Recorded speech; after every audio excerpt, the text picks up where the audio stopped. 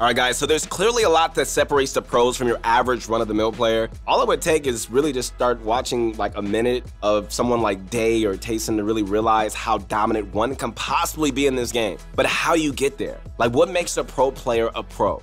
Good question. What's going on, guys? This is your motivation guy again, once again, man, coming back to really help you guys be great, not only in this game, but also in life. I'm gonna be showing you guys what it takes to go from just being an average player to performing like a pro in Fortnite Season 8. You know, compared to your average sweat, you know, pros have the mentality, determination, and knowledge needed to become the best. By looking at these attributes, man, we're gonna show you guys how you can become a rock-solid player. Who wants that? Yeah, I see you. Come on, let's do it. So, listen, I'm gonna tell you right now, go grab a pen and paper, man, and just a nice cozy drink. Make sure that you've liked the video, and you already know about that bunch of crunch, and let's get started. Speaking of which, our question of the day is this. What is something that you've gotten, you know, much better at this season? Whether it's something simple like shotgun aim or even rotating, let us know. All right, guys, now on to the video.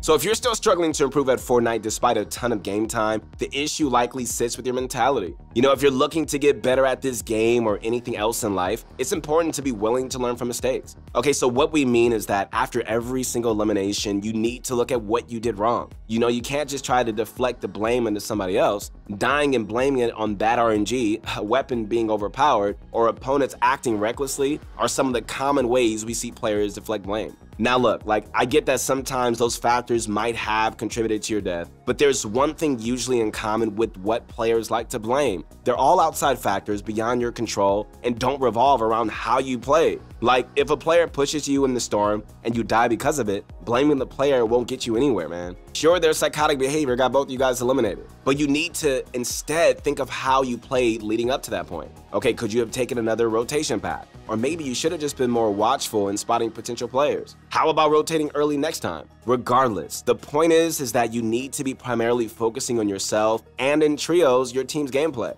Think of it this way, like every death is a learning experience. I say this all the time. So to improve after every lost game, like, you have to have that mentality. You need to be able to really take the time and reflect on how you could have played differently for a better outcome. You know, pros do this by reviewing their gameplay with either video recordings or through the in-game replay system. You know, using replays is honestly, man, a fantastic way to look at your gameplay. You can use free cam or even watch from your opponent's perspective to get a better idea of how they reacted to your moves. You know, I guarantee, man, that with each death, each elimination that you review, it shouldn't be hard to really come up with numerous ways that you could have played better. You know, the pro player mentality doesn't only involve critically assessing yourself. You know, another trait pros have is that, you know, they usually don't tilt or get frustrated when it matters. For them, when it matters, typically, means when they're playing scrims or tournaments. For average players looking to improve, though, it always matters. Like, if you get tilted at frustrating things in the game, it's only gonna really hinder your ability to review what went wrong from an objective standpoint.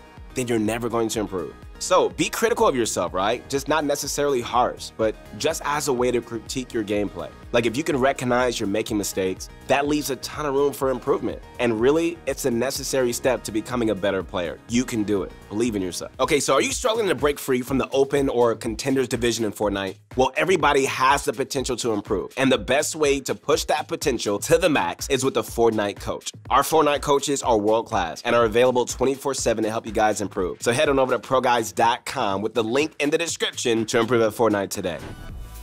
All right, bunch of crunch on me. So the next thing that gives a pro their elite status is the amount they train. You know, becoming a pro at the game really doesn't happen overnight. It can take months of dedication and serious amounts of game time to reach the highest level of skill. Most pro players are out there playing at least 8 hours of Fortnite each and every day. I mean, it's crazy, but they're doing it. You know, outside of the game sessions, they spend even more time studying and watching and talking about Fortnite. They essentially have their lives revolve around the game. You know, that level of dedication and commitment, along with, you know, possessing the right mentality, is what makes pro players so unbelievably good at what they do. You know, what's important is not only how often they play, but also, you know, what kind of training they do. You know, the regimen of each pro player can depend on their play style and what they need to work on. But there are a few areas almost all all of them touch. Wasting time while practicing is a mistake every beginner player makes, and is why we're definitely here for you guys. First and foremost, they regularly warm up and train their mechanical abilities whenever they get the chance. Warming up, it helps you really just keep your mechanics top notch, and it just makes sure that you're at the peak performance before a big tournament. The 3 mechanics that they always warm up are aiming, building, and editing. To work on their shots, plenty of keyboard and mouse pros like to use Kovacs Aim Trainer for a more advanced, effective style of warm-up. Kovacs is just one of the leading aim trainers out there, known for its ability to produce results among Fortnite pros. If you have a PC and you really want the best out of your aim, you need to check it out on Steam. But for those of us that really don't play on PC, Kovacs isn't an option. The good thing is that you can still get a very effective aim warm-up in creative. So if you're looking for an aim map to try out, the Kovacs Aim Trainer V6 by Don Wozy is like a creative map that has many different scenarios and features that you can use to eventually practice your aim. This map is created by Don Wozy, who is a very experienced map creator who has helped many different players before in collaborations with Arab, and who's an ex-pro player who knows everything that you need to know to improve. When it comes to building, there are 2 ways pros really like to train. The first is by doing it alone in creative. Some techniques don't really involve other players. For example, tunneling, prediction, piece control, triple edits are things you can always work on by yourself. So the second and preferred way of warming up builds is many pros just do 1v1s. Like by 1v1ing, you're practicing your building mechanics, but in a more realistic setting. It's one thing to know how to do high ground retake, but you can do a high ground retake and just quickly adjust when a player reshoots at you. That's a whole different thing, because that's what's going to happen in actual fights, and being able to train for actual scenarios is just much more valuable than just getting the techniques down. For practicing editing and building efficiently, you need to try out the Raider 464 Piece Control Map V2. This map has a ton of drills that you can continuously run, and it's not only going to help with getting your edits down, but it's also going to help tremendously with your crosshair placement and piece control. So another great thing about this map is that it's going to really help you get used to new keybinds because of the repetition of each build. If you ever change your keybinds, make sure that you always use this map to learn them as soon as possible, guys. After completing all the levels, you can also free build in the map, and you can choose the free build to warm up all in this one map. So other than their mechanical abilities, another area in which pros excel is game sense. Game sense is what really players use to make informed decisions in the game. Things like deciding when to rotate, or predicting an opponent in a build fight, or just some examples of where good game sense is required. It can be tougher to train game sense since it's really something that you can't always be taught. It's normally something that needs to be learned through lots of trial and error. Trust me, I know from experience. And there's no better way to learn through trial and error than just by playing aggressively. By playing aggressively, you're constantly putting yourself into new and difficult scenarios to really learn from. Opponents will act how you wouldn't expect them to act. They're even going to pull off moves that you've never seen before. Either way, most encounters you're going to have something unique that's going to happen, which you're definitely going to get more familiar with the game. But I will say this, every mistake, every elimination, you need to make sure that you're thinking about what you did wrong. And that way, you can learn something. And so if you don't, you won't learn much, and you're going to have just a hard time, and you're going to waste time. This is when the replay mode really comes into clutch.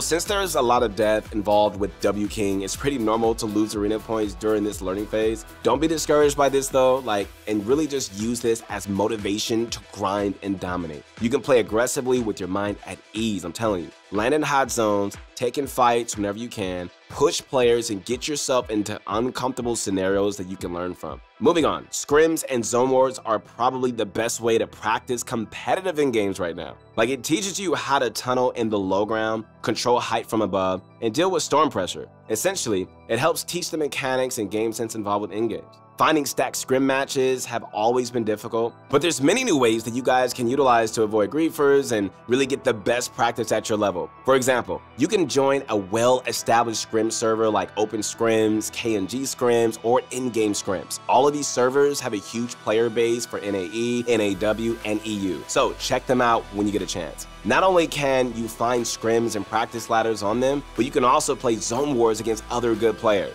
I really get it that most of us probably don't have the option to commit most of our days to Fortnite. We got school, we got homework, we got jobs, we got to take care of a lot of things, I get it. But even with those obligations, improvement is still entirely possible, man. Even just an hour of training each time that you play can be enough to significantly improve your mechanics. And if you're not training already, you need to get on that right away. Alright guys, so now that we've talked about the importance of mentality and training, let's talk about how the pros play. being pro at the game isn't all about mechanics, which is one thing a lot of players are stuck on right now. You know, a significant part of success in competitive Fortnite revolves around game knowledge. Knowledge, knowing how the game works at a deeper level can be what gives you an advantage in game. Easily the biggest mistake an average player makes is that they don't value positioning enough. At all points in the game, man, whether it's the early, mid, or end game, positioning matters. And it matters a lot more than you might think. Especially when it comes to getting an advantage. The pros know this and they treat it as a vital part of their gameplay. So here are a few quick positioning tips for each part of the game that can really help you dominate players, even the better ones. During the early game, you want to look to start fights on natural high ground, like rooftops, for example. Like, players are less likely to spot you, and you're going to have the high ground advantage once the fight starts. This can really give you guys the upper hand that is really needed to really get those important early game frags. You also need to make sure that you land on a chest or right on a gun so you can win while contested. During the mid game, placing yourself in the center of the zone will reduce the number of rotations and distance you need to travel. You just need to make sure that it's a safe position toward the center, not one where every player in the lobby has an angle just to spam you down. So look for an already existing structures or hills to really cover yourself with. During the end game, the high ground plays an important role in the outcome of the match. So taking and holding height keeps you safe, just really opens up a bunch of kill opportunities for you. This is how a lot of top pros are able to consistently win matches. They make it to the end game and then close out the match by taking control of height. What's important to note is how and when they go for height. First, you want to use some mobility to get into the optimal position, aka inside the safe zone or as close as possible to it. So the right time to do this is usually whenever the current height holders are forced to move. This is normally during the first 50-50 zone, the one that's half in the storm, or the first moving zone. Once set up, you deny the current height holders from moving in and just work on keeping your own height. You can also sneak up by just utilizing floppers and just making a sneaky storm play on the opposing height team. So in summary, guys, having the right mentality, training regimen, and playstyle are 3 attributes that really make pro players shine. And if you want to make it as a pro gamer someday, you're going to need a good combination of these traits. Always be willing to learn from your mistakes, guys. Like, don't just slip up on training because it's a necessary part of just keeping your abilities in working condition. Always be looking to improve your knowledge of the game because there's more to success in competitive than just having good mechanics. So utilize pro guys to become the best that you can be. And we really hope this video really helps you guys dominate the new season. Speaking of which, you can always check out the rest of our channel for more tips and tricks. Once again, this is your motivation guy, Keith Allen, who believes in you. I am your #1 fan, man, so keep going. Don't ever quit. Like the video, subscribe to the channel, and I'll connect with you soon. You connect with me on my Instagram at Your Motivation Guy. We'll see you on the next one. Peace.